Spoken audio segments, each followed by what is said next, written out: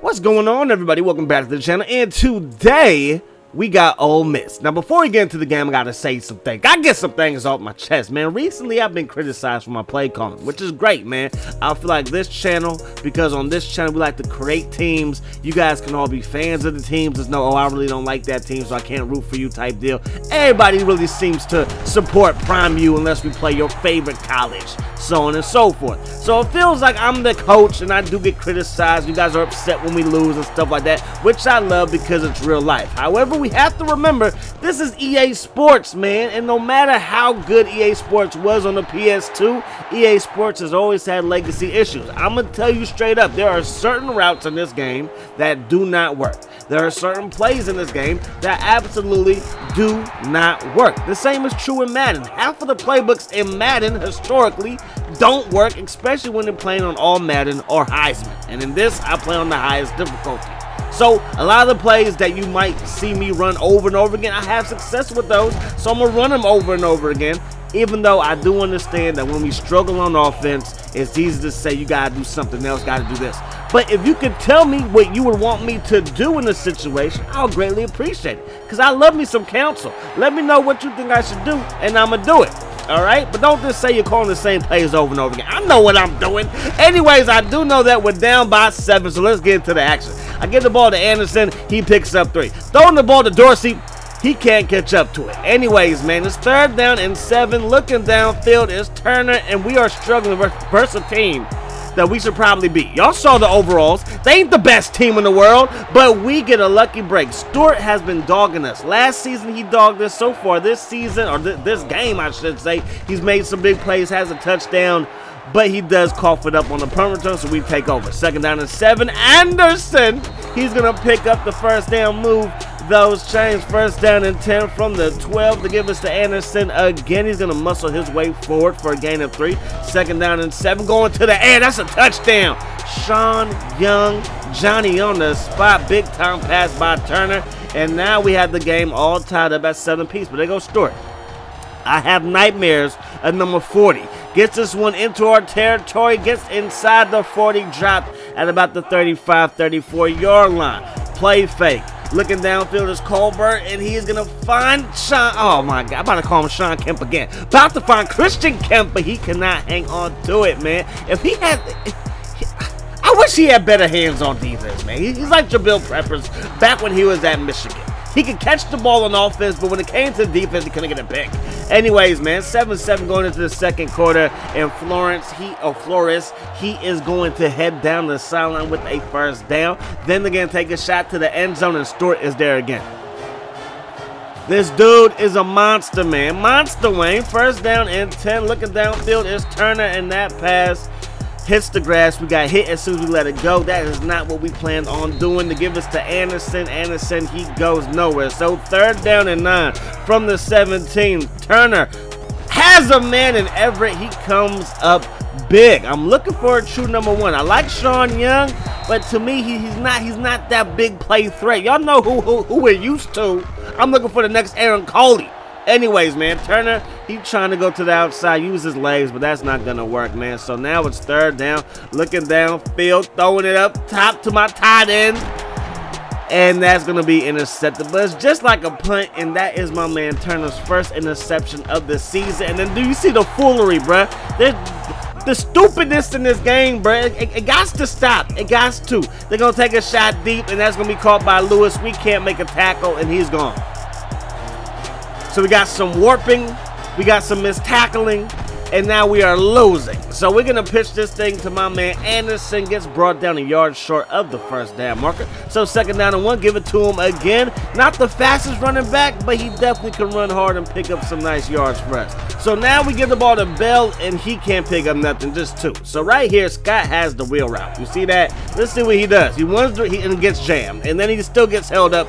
And that was the perfect time to call that, because in man coverage with 1 safety, that's when you want to call the wheel route. If they have 2 safeties deep, it's not going to work.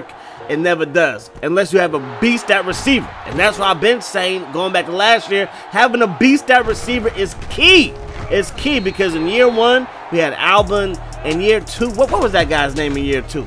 He wanted to transfer like TCU or Rice, and we talked him into staying, and he had a fantastic season for us. Last year, didn't really have that go-to guy at receiver, and it kind of hurt. I think this year we might have somebody, but he might not blossom until later on. But I think we might have somebody, all right? Anyways, it's going to be 2nd down and 1, and Ole Miss, they have somebody. It's Stewart.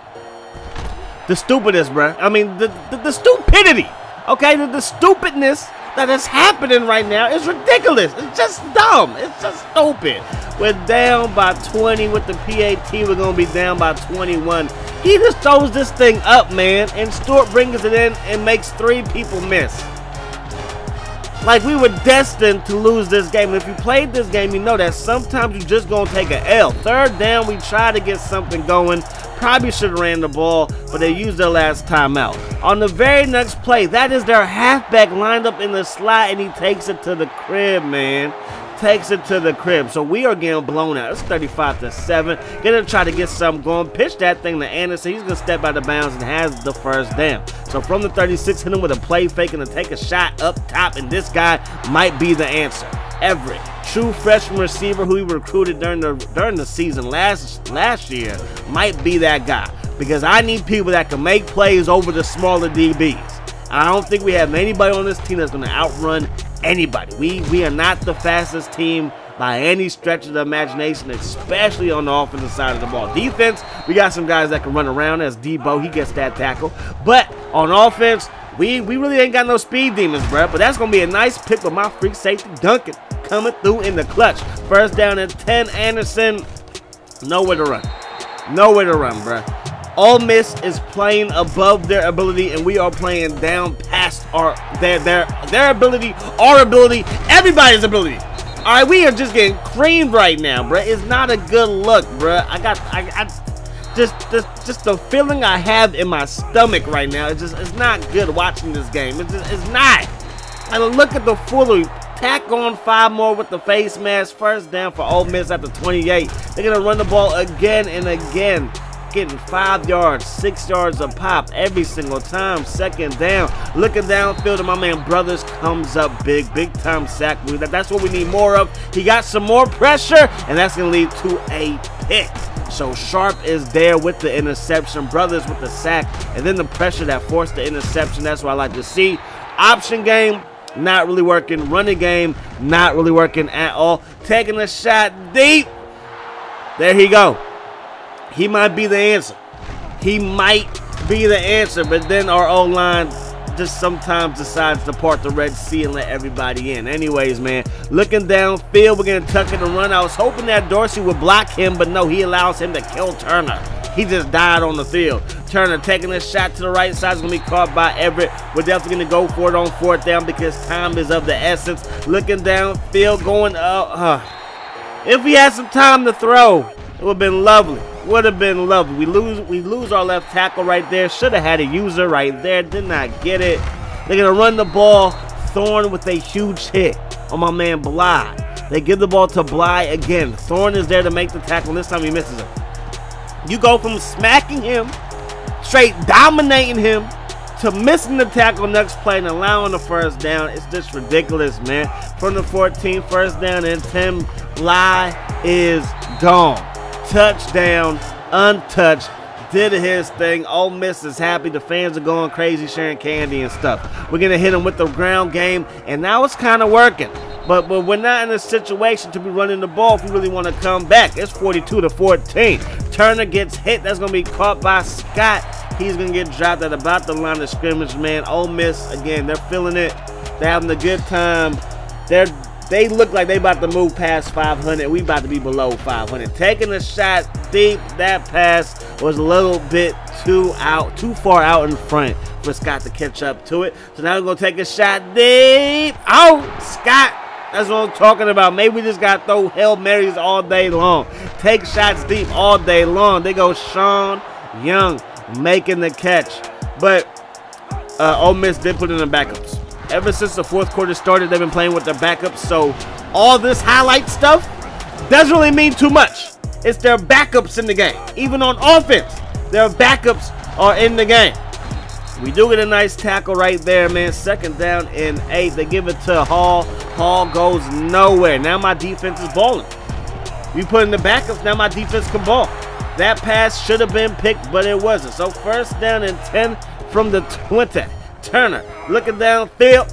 Dorsey makes the catch. I'm telling you, man, we looking good, but it is the backups. First down and 10 from the 48. We're going to take a shot deep to my new apprentice at receiver, but he can't catch up to that one. Turner, you got to be accurate, my dude, from the 48. Second down and 10. We didn't go with the direct snap. That didn't work. That didn't work. It didn't work, man. So now it's third down and 10. We are 3 for 9 on third downs, winning that real route. That wheel route gets open, big time catch. Moss some people, even though it is the backups. Looking towards the end zone, it's going to be caught and then dropped by Young. It would have been a tough catch. So it's going to be second down and goal from that 10 going to Young, and we can't hit him. Can't hit him. So now we're going to bring in my man Christian Kemp, and Christian Kemp is gone. That's going to be a touchdown, 42-28. We kind of have a chance, but then this happens. And remember, it's the backups. It's the backups in the game, bro. We just let him beast and feast on this. Second down and 10.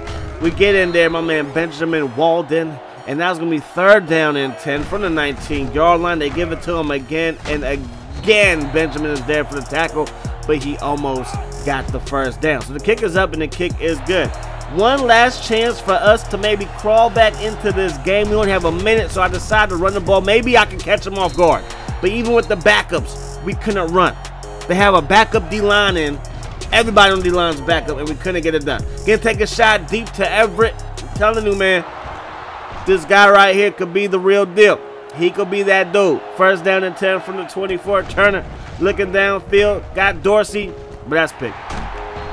And that is going to do it in this one, man. We should have won this game. We were definitely the better team, but maybe Ole Miss can continue to play above their overalls. Because if they do that, man, this team looks good enough to maybe play in the SEC championship game. I don't know, possibly. Who knows, man? Georgia, I like Georgia. Georgia's still a pretty good team. LSU, Alabama, but Ole Miss, man, the way that they beat us, they the favorites in my book, even though it probably won't happen, but I'm just saying. But anyways, that's going to do it, you guys. Hope you guys enjoyed the video. And again, if you have any tips, suggestions, let me know. Let me know. But I'm gone. Hope the rest of your day is the best of your day. Peace. Love. Hot sauce.